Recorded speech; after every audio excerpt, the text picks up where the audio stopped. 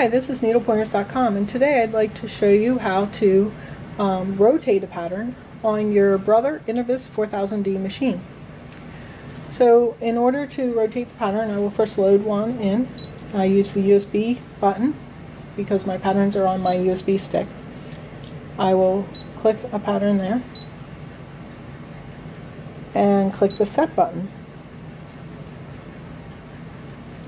The pattern is now in my machine, and in order to rotate the pattern, there's a button called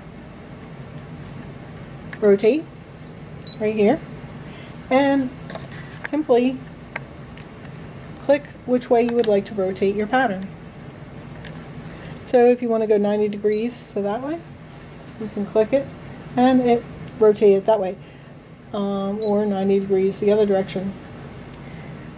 Being able to rotate your pattern is very helpful, depending on which way you would need to hoop your design or hoop your fabric.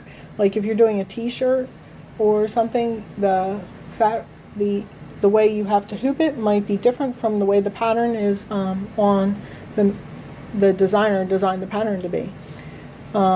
You can also use these 10% or 1% either way to like make things slant or turn slightly in case you don't want it to be straight the way that the designer designed it. I hope you enjoyed this video.